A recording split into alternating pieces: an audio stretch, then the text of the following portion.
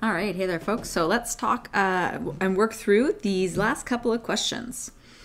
So starting in the usual way, of course, so degree of unsaturation.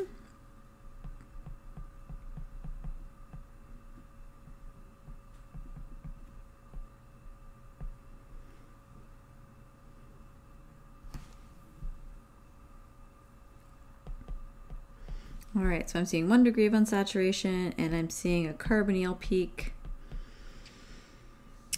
Okay, so there's our 1 degree of unsaturation taken care of. We're going to ignore this peak at 0. It's coming from tetramethylsilane,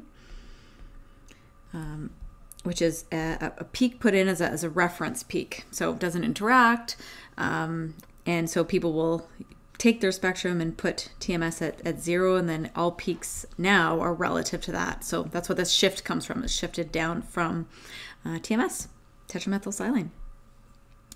So what have we got here? If we use our table, keep in mind that we have that carbonyl. So we've got a signal at about 4.5. We've got another one at about 3.8, and then we've got one at 1.8. And they integrate for 1H. Looks like 3H and 3H. So remember, you can go back to the video if you want to figure out how those work, but basically I'm looking at the relative ratio between those integral heights, and that's how I came up with those integral numbers. Okay, then in terms of multiplicity, that first peak was expanding, so it was hard to see. It was so close to the baseline. So it's a quartet, which tells us that those protons are next to 3 non-equivalent neighbors, so probably next to a CH3 group. And this methyl is a singlet, and so it's isolated. It has no non-equivalent neighbors near it. C is a doublet, and so it has 1 non-equivalent neighbor. And so right away we can kind of say that we can see that that CH and the CH3 are linked together in the spectrum. So as I draw the fragments out, so here we probably got a CH, a CH3, a methyl that's isolated, and then another methyl. And so the fragments that we have to work with are the CH. We know it's already bonded to the CH3, the methyl. So those stay stuck together. We know that we have a carbonyl group.